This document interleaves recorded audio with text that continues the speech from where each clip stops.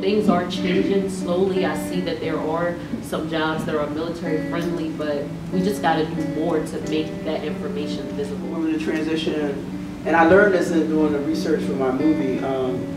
3 years to do research. The transition for a lot of women that come home is that they keep it hidden that they have been sexually assaulted.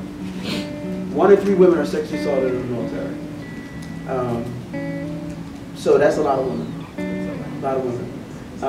So who are saying it out loud. Who are saying it out loud. Imagine the ones who don't even talk exactly. about it. So for those women who don't talk about it, what it wants to do, having that support system in place to help them transition and to be able to deal with, most of them have PTSD, and so many keep it quiet, they keep it secret because they just don't want to, either it's too painful to talk about it or they just don't want to share it with anyone.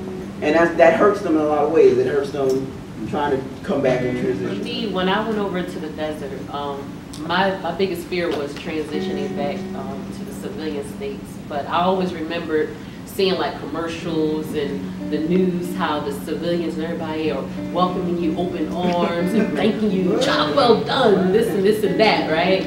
And then when I come home, it was like, as I walked through the airport, it was just like nothing. And I was just like, wow, you know, I mean, I'm not looking for that, but it sure would be nice to get recognized for the hard work that you do. And that's with any job, you know, because you want to make sure that your labor is not in vain. And so with that, and I had issues with my unit, and I felt alone. I felt I couldn't identify with anybody.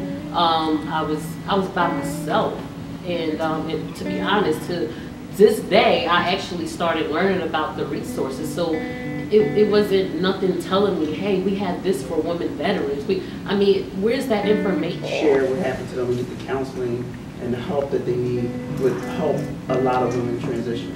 I mean, I'm not taking it away from the men. The men are, it happens to the men too. It actually happens more to men than being sexually assaulted because there's more men in the military. But they definitely don't share it. You know, they definitely not sharing it.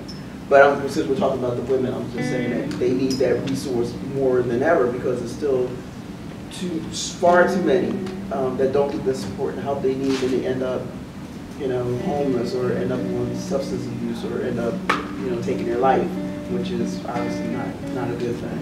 So we could have more resources for those women that they feel, and a lot of them don't feel they can go to the VA.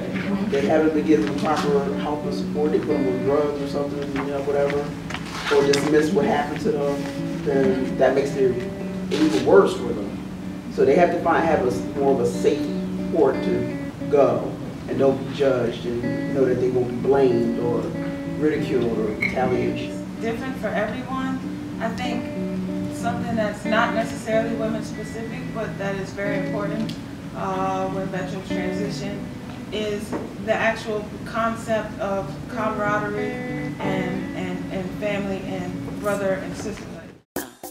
Exploring different issues and concerns. I'm finding so many different mentalities that it seems hard.